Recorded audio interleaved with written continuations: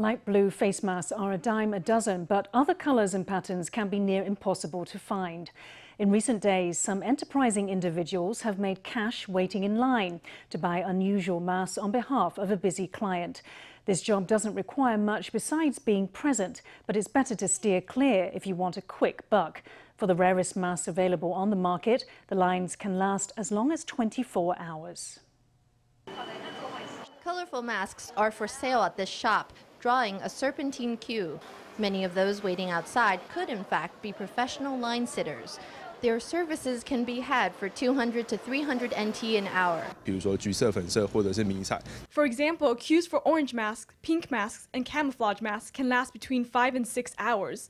So the fees would be between 1,000 NT and 1,200 NT. For rarer designs, they can be as long as 12 hours or a whole day. You might need to stake out a place in line the night before. That's a more expensive service. Some line sitters camp outside the shops at night, enduring mosquitoes. This is work that's attracted students and older women keen on earning extra cash. If